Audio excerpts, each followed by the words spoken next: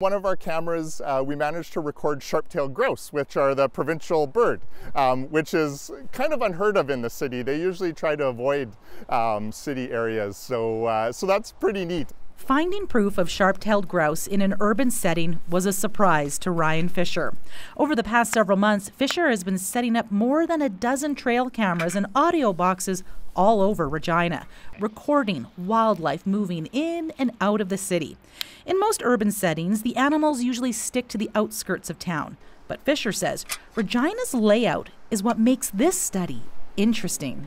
We're kind of surrounded by agricultural cropland matrix. In the city, there's lots of these big old trees. And so we were kind of curious whether or not that trend would still be the same as some of the other cities.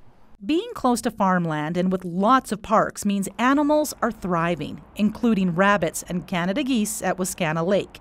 But when Fisher started combing through the photos, he was shocked to see what else was out there. At some of our sites that are what you would sort of describe as in the middle of Regina, we've seen deer and coyotes making use of those areas. We found raccoons on our camera, which is kind of interesting and something that we didn't expect.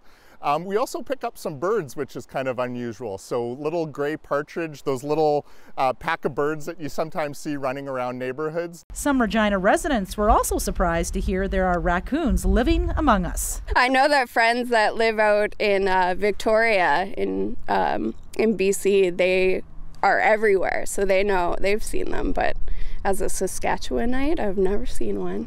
Yes, we had one in our backyard once. That's the only one I've ever seen in Regina. I saw one, lots of them in Toronto, but that's the only one I've ever seen that drove the cat crazy. No, I've never seen a raccoon. Are there raccoons?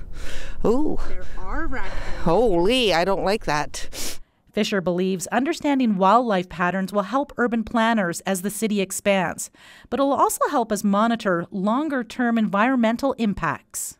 In the winter, in spring, summer, and fall, we'll hopefully be able to understand how the wildlife community is changing over time, potentially in response to climate change.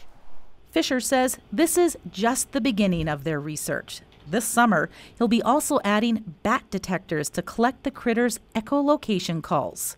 Fiona Odlum, CBC News, Regina.